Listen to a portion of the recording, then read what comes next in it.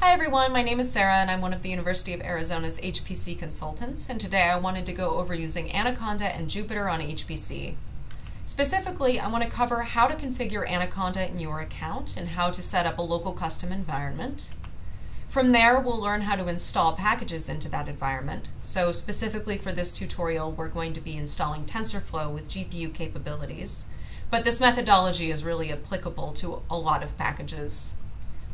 Next, we're going to learn how to create a custom kernel. So if you've ever worked in a Jupyter session in on-demand and you've wondered, well, I set up this environment in a standard terminal session on HPC, is there a way for my Jupyter notebook to be able to see the packages that I've installed in this other environment? The answer is yes. The way to do that is by creating a custom kernel. And lastly, I'm going to show you how to customize that kernel. So this isn't applicable to every case, but in the case of Tensorflow, in order for it to be able to complete some of its functionality, so to see a GPU, it needs access to some additional software modules. Specifically for Tensorflow, we need the CUDA modules. Now, the Jupyter notebook sessions are configured in a very specific way, and so if you are just working directly in the notebook, you won't be able to module load things very easily. But if we customize the kernel, we're going to be able to load modules as this session is starting, and that will give you access to the things that you need. All right, let's get started. All right, so one of the first things that we need to do to get started is to log into HPC. So if you want to follow along, go ahead and get started doing that. You can always pause this video if you need. And then you're going to want to request an interactive session. So you can do that with the interactive command. If you throw in this -A followed by your group name, you will get the standard partition. And especially if you run this on Ocelote or Elgato, that will speed up the process of getting your interactive session a lot. I know a lot of people get frustrated if you just run interactive straight on Puma using the Windfall partition. I'm also requesting a GPU, so that's what this -G flag is, specifically because I'm going to be installing Tensorflow and I want to be able to test to see if it can see the GPUs. But this isn't necessary depending on the packages that you want to install. And lastly, I've requested 6 hours for this session just to make sure that we don't time out. So once your session is up and running, you can check what Anaconda modules are available on the system by running the command module avail anaconda. So you can see as of this recording, which is September 2023, we have 3 Anaconda modules. Now I'm going to load the most recent one. Typically, when there are multiple modules available, the newest is the default, but I always like to load software with the modules, with the module version specifically stated, because whenever we update a module, the latest becomes the default, which means that if you're just using module load Anaconda, the version might be switched out from underneath you and cause some unexpected issues. So I'm going to run the command module load Anaconda 2022.05. From there, we're going to run a command called conda init. So this is a way to initialize Anaconda for use in your account. Specifically, we're going to be using the bash shell, so run the command conda init bash. And what this does is it will add some lines to a hidden configuration file in your home directory called bashrc. So if you look here specifically, this shows you what file has been modified. Now, if you're not familiar with dot files, anything that shows up with a dot is hidden when you do a standard ls, and those are typically important configuration files, so it's best to be careful when working with them. Now, for these changes to take effect, they tell you to close and reopen your current shell, but you can also run the command source bashrc.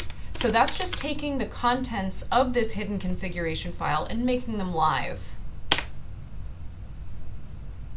All right, so now I have a fancy little command that I use that's called chelp. This is just available on my account, but it turns on a Conda cheat sheet. So we're going to look down here at the bottom where you see this conda config set auto activate base false. We're going to want to run this command, and I'm going to put at the end of this video our documentation that has all these commands so that you can copy and paste directly from there. But the reason that we want to run this is because the default behavior for Anaconda is to automatically activate itself every time you log into your account. Now, this isn't always good. So, for example, if you've ever tried to run an open on-demand desktop session and you've encountered this dbus error that says a connection couldn't be established, Anaconda is the culprit from that, and specifically because it activates itself as your session is starting. It has a lot in its bin, and so that can take over your account. So by turning this off, it gives you a little bit more control of your environment, which is generally always a good thing. So I'm just going to go ahead and run this. And now that the default behavior has been changed, I'm going to run the command conda activate. And this will actually start up Anaconda, which is shown by this base that now precedes my command line. So that's basically just how to get Anaconda initialized in your account and ready to use. The next bit is that we can create a local conda environment. So if you've ever worked with Python before and created a virtual environment, this is sort of the same idea.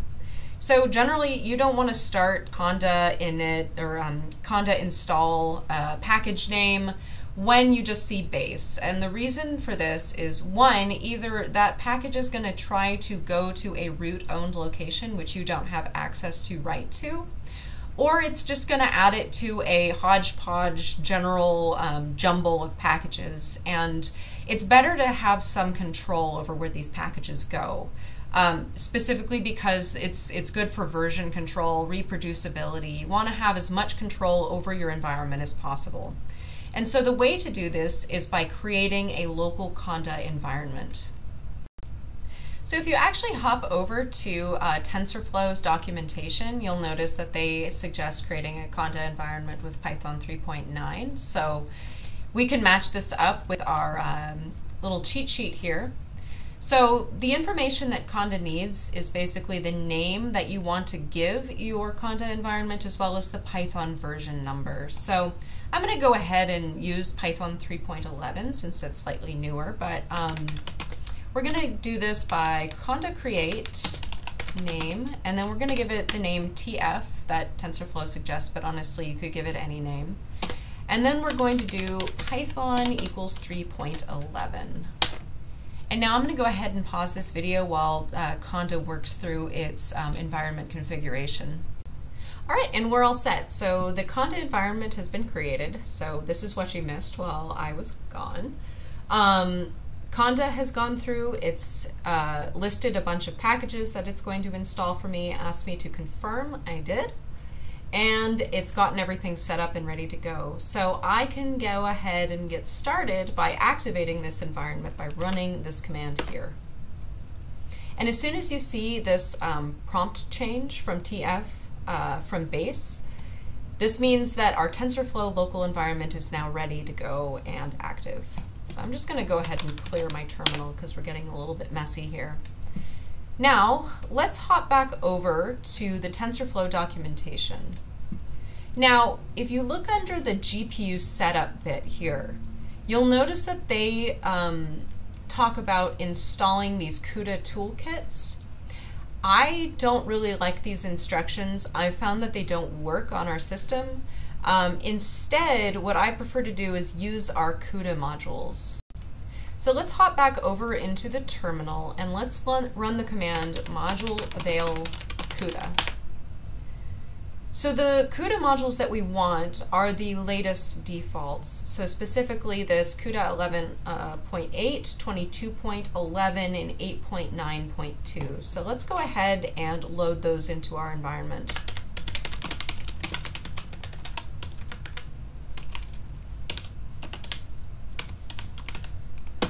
How about I not make you watch me go through and type everything by hand? All right. So there we go. So now we should be ready to install TensorFlow. So let's hop back over into their web page here, scroll down to pip install TensorFlow, and we'll install version 2.13. So back in my terminal, pip install TensorFlow, and I'll go ahead and pause this video again because this could take a little while. All right, and we're all set. So we've installed TensorFlow here. So let's run a quick check to make sure that it can see the GPU. So I'm just going to go ahead and clear again, and let's run the command Python. So you can see we're using 3.11, which is what I requested when I set up my environment. And now let's import TensorFlow and also check that it can see the GPU. So if we run import TensorFlow as TF,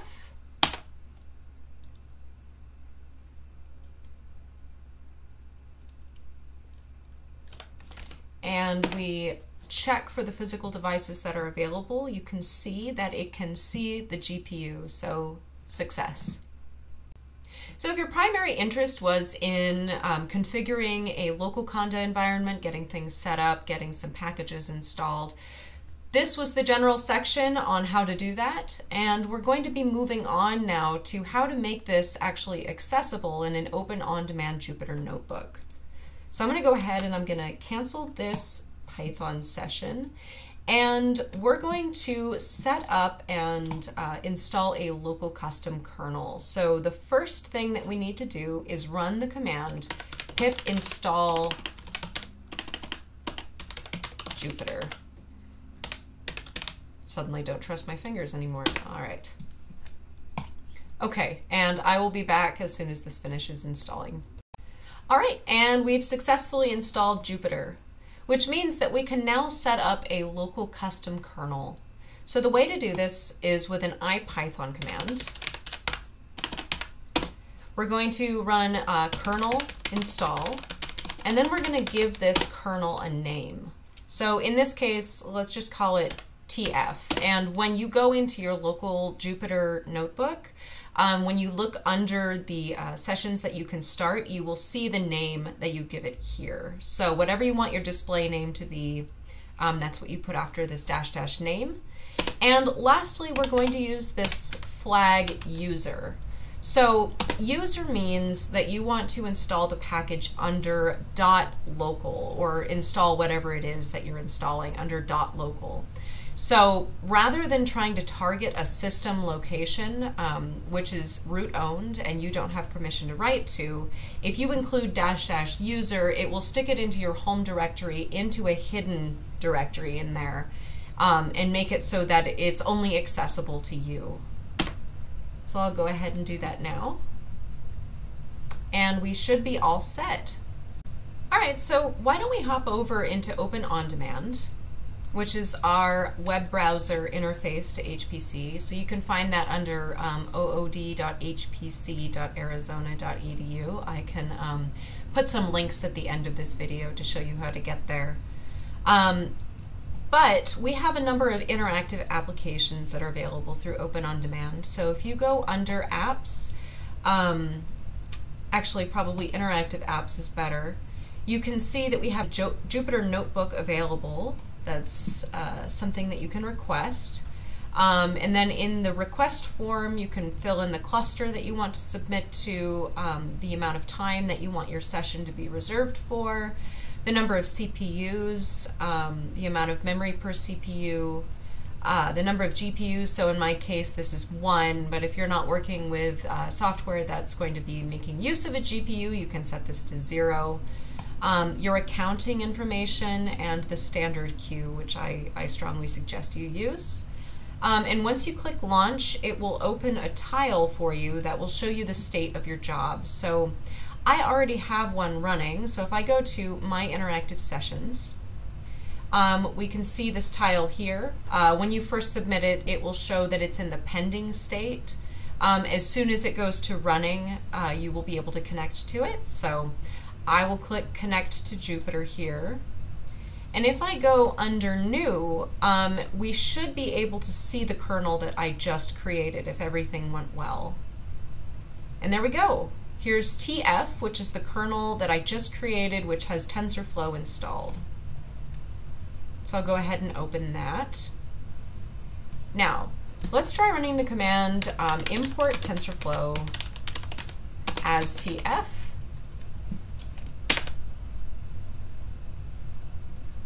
All right, so we can see that TensorFlow is in fact available and ready to use. But let's try adding another cell.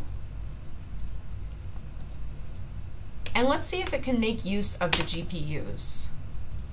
So no, if you look under here, this little empty brackets, it means it's not finding a GPU. So what's the problem? So if we insert another cell and we run the shell command module list to show us which modules we currently have available in our environment, you can see that these are what are loaded by default. We have R4.0, we have Python 3.8, even though we're using Python 3.11 through our Anaconda environment. We have OpenMPI, we have auto tools. So right now our CUDA modules are not available, which is what we need in order for TensorFlow to be able to make use of the GPU. So that's where the last part of this tutorial comes into play, is we need to edit our kernel in order to give access to additional modules. Now to do this, we need to get access to a specific configuration file.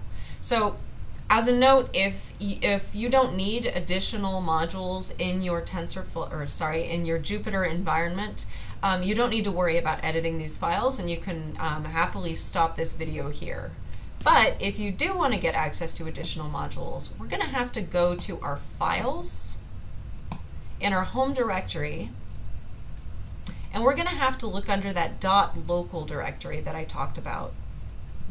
So first click this show .files option here and filter to local, and you'll see this directory here. And then under share, Jupyter, and kernels, you'll find your files under the name that you have given your particular kernel. So if you've set up multiple kernels, you'll see multiple directories here. Now inside of this directory, you will find a file that's called kernel.json. So if you click the little ellipses here and click edit, that will show you the contents of this file. The bit that we're interested in is this section right here. So this is what the system executes to start your Jupyter notebook. Now we want to turn this into a bash command, and we want to run the module load commands as well as everything else that's shown here. And we're going to condense this into a one-liner. All right, so to do that, we're going to add a new line. We're going to do bash, comma, -c, and now we're going to put in the commands that we want to be able to start our notebook. So the first thing that we want to do is we want to run some module load commands. So let's go back over into our terminal here. I won't necessarily show you this so it's a little bit more streamlined, but we want to run our module load and then the names of the CUDA modules that we need to have access to. So I'll go ahead and copy and paste.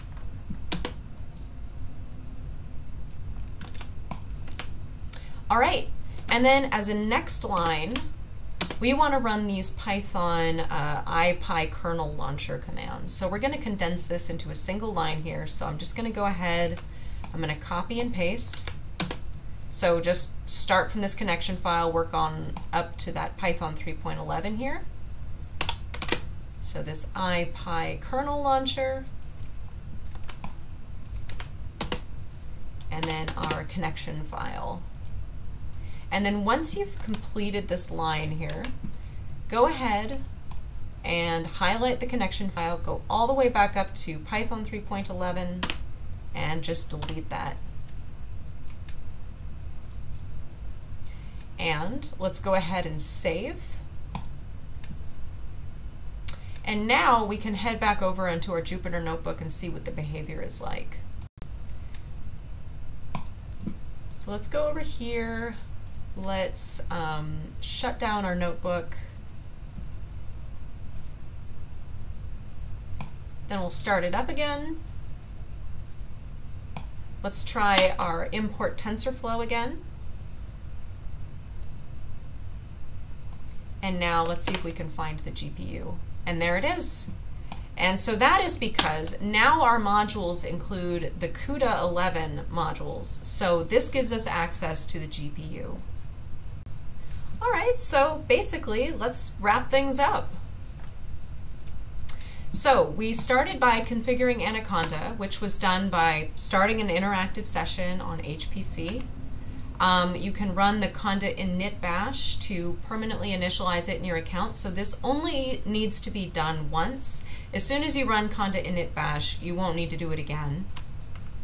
And then you will want to set your auto activation to false. Again, this is only done once. Each of these steps writes something to a hidden configuration file in your account. So your account will always know these options going forward unless you delete them. And then you can create a local Anaconda environment by running conda create. And then you can activate your environment. So now you're ready to go and install all the packages. So for installing the packages, just load any modules that are necessary. So in our case we did CUDA, but other packages might rely on other software modules. And then you can install your package name, either using pip or conda. Now, I tend to like to stick with using conda with the conda package manager, but in some cases pip is also useful. For example, in this case, TensorFlow did tell us to install TensorFlow via the pip package manager into our conda environment. Next, to make your Anaconda environment available in a Jupyter Notebook session, you'll install a custom kernel using the pip install Jupyter and then the IPython kernel install commands. And then once you log into your Jupyter Notebook, you will be able to see that kernel on the side when you run, when you click on the new drop-down tab. And then finally, we edited our kernel to make the CUDA modules available. So this is only needed if you need to further configure your environment, like giving access to CUDA or some other module that is not available by default.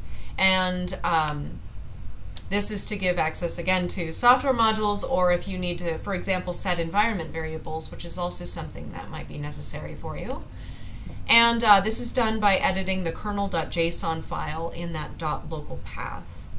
Now, just for some references, if you go to docs.hpc.arizona.edu, you can find all of these instructions so you don't have to remember or keep coming back to this video. So if I bring us to the docs.hpc.arizona.edu, you can go under our user guide and then under our accessing software page. And then lastly, under using and installing Python and Python packages, you can find information on initializing Anaconda, installing packages with conda, and how to set up your kernel. So that's great information. And lastly, if you want to go to Open On Demand, you can go to ood.hpc.arizona.edu. Hopefully this was helpful. Happy fall, and see you next time.